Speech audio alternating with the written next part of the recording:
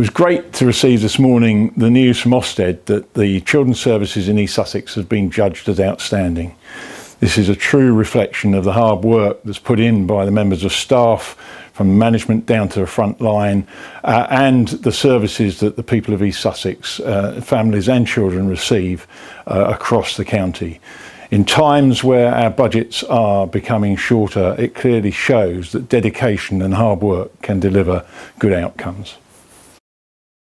I'm absolutely delighted, and delighted more for the staff, because the staff have absolutely worked their socks off in order to maintain an Ofsted that we can be thoroughly proud of. And I just want to thank them and congratulate them for the work that they have done.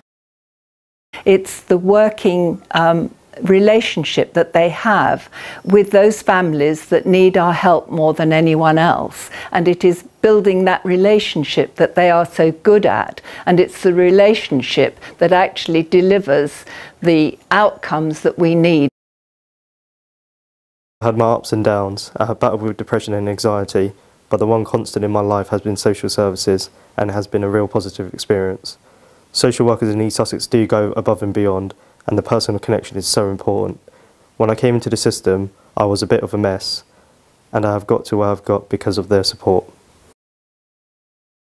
The Ofsted report reflected that we are a strong, dynamic learning organisation. It also reflected that the culture inspires talented social workers to stay in East Sussex.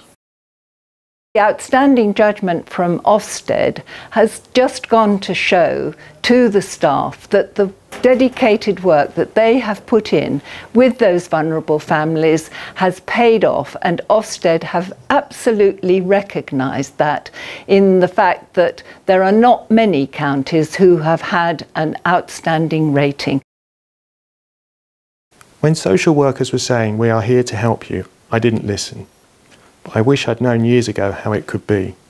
I would not be the father I am today if it hadn't been for the support from social services. Things have never been better, and I know I have social services to thank for that.